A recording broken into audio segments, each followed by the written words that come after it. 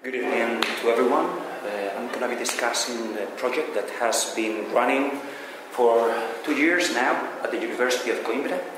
It's a student-led initiative that uses a peer coaching approach, student-to-student learning, and focuses on the Arduino platform to expose students to, we could say, microcontroller programming at the early stages. We are always talking about high school students.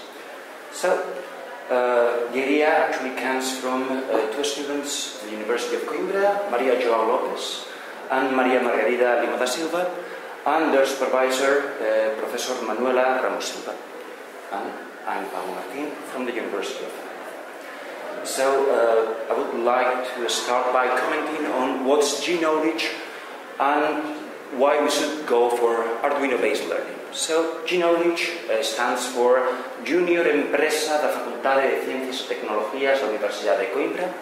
As I said, it's a student-led initiative that started 8 years ago, and they have, we could say that, internal and external projects, but in all cases they are aimed at offering the students from the University of Coimbra the possibility of applying what they learn in their degrees to the real world. So, they work mostly, I would say, as a startup incubator, but they also have other activities, like, for example, the G-Knowledge Academy that I'm discussing today. And the goal of this G-Knowledge Academy is to actively engage students into science, technology, engineering and maths education through that student-to-student based approach.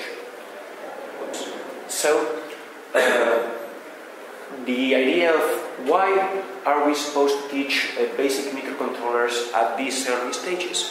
The answer actually came from Steve Jobs. I mean, everyone should learn how to program a computer because it teaches you how to think. So, by exposing students to this microcontroller programming, we are teaching them how to develop their problem-solving skills, and also we are leading them to ideation, innovation, and energy awareness, just to name a few. So, between we could say there are several platforms to teach this kind of microcontroller programming, but a few of them are open source. And one of the most popular ones is Arduino. I mean, another excellent alternative would come from MIT, but we will focus only on this one. Why? Because it's very easy to program both in assembly language and in high-level languages. It's easy to program it also using graphical systems. I will comment on that later on. We can use it for project-based learning. And it's very cheap. I mean, we are talking of something that is cheaper than $3 in most cases. What they learn, they can use it later on in their degrees. And here's the key. They don't need to know anything about programming or robotics. They just need the willingness to learn. That's it.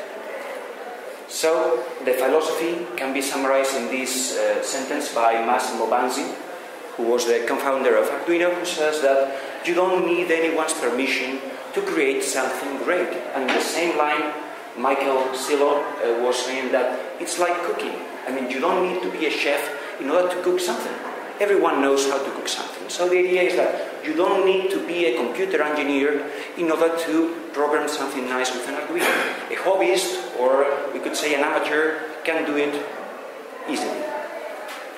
So, in case we needed more reasons, just take into consideration that we don't need to go in depth into the how to program aspect. I mean, we can perfectly disregard that part, and students will be able to get their projects done. The implementation is basically C or C++. There are many graphical languages, which means that even 7 or 8-year-old students will be able to program, because it works like if they were playing with Legos. They put the blocks together and the code runs. Adding peripherals is not difficult. I mean, it's just putting them on top of the Arduino board. And there are many, and when I say many, I mean thousands of tutorials online and a huge user database. And all these people are always willing to lend a helping hand in case we have doubts.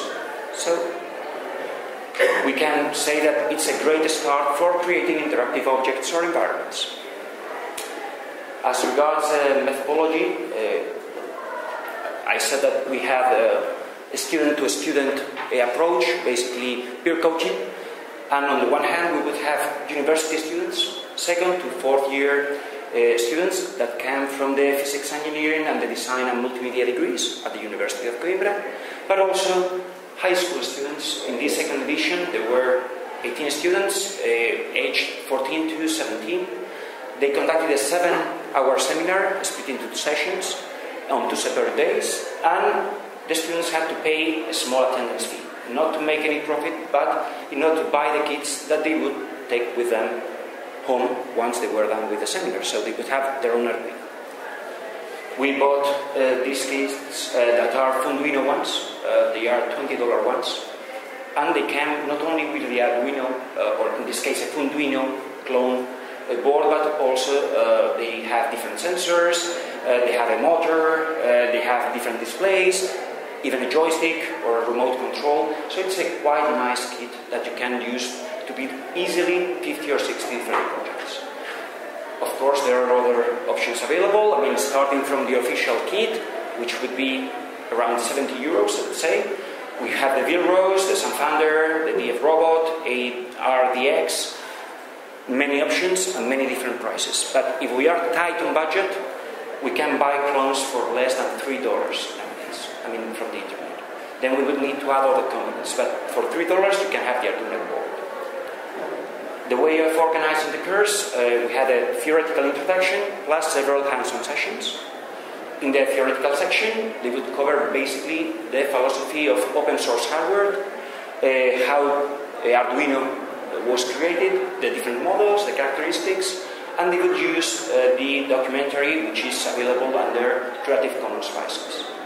Then they would go into the very basic concepts of Arduino programming, variables, functions, and some structures, without going into memory mapping, peripheral interfacing, or anything that could overwhelm the students so that they could feel some fear of starting to work on this.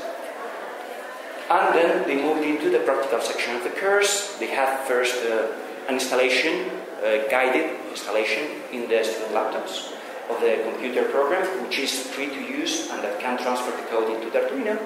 And then they started with several mini projects, six tiny projects plus a larger project of their choice.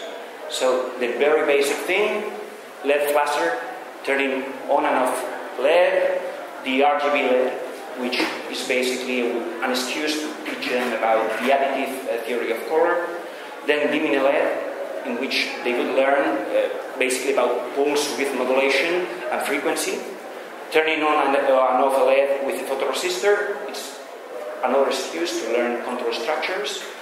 Button control LED will teach them about interruptions. And finally, the 7 segments display is a good reason to learn how to use functions. So, after these 6 mini projects, they would choose one out of the 50 or 50-something projects that we had in mind. And, can we play the video, please? Well, we will skip it. It's just a video in which the LEDs are turning on and off. It's a very basic project, and when it focuses on the computer, you will see that it's just 10 lines of code. Extremely easy. But they would work on several other stuff, and for example, one of the students ended up preparing a small weather station, which had a real-time clock, a data logger, which was in this case an SD card, several sensors, the screen, and that in a 7-hour seminar. I mean, the learning curve is extremely steep with it. Follow-up, this didn't end with the face-to-face sessions. They also had a blog in which they kept posting more tutorials and in which the students could contribute and comment on what the others were working on. And in fact, it was so successful that they have included it in the first year syllabus of the physics engineering degree in the University of Coimbra. Just some of the outcomes this is a quote from one of the students who said that it actually helped him, taking this seminar, to decide that he wanted to pursue an engineering degree in the future. and that this approach is much more interactive than regular classes. And, for example, this other student placed emphasis on the importance of the student-to-student approach, which is key to the success of these sort of initiatives. Why? Because they are able to communicate more easily with these university-level students because of the smaller age difference. They feel more relaxed, and they consider that the university-level students would understand them better than the regular faculty members. So, just in terms of conclusions, we can talk of success. I mean, just one dropout in 2 years. The young students were actually engaged and motivated to increase the difficulty step by step. They had a feeling of achievement. In fact, I mean, one of them decided that he wanted to pursue an STM education just because of the seminar. And it's clear that there are huge advantages of peer coaching. So, future plans, we could say that on the 3rd edition, we are planning to include a competition amongst different groups. So they will divide into 2 or 3 teams, and they will have a week after the seminar to work on a project, and there will be a prize, but that's still a surprise. And thank you very much for your attention.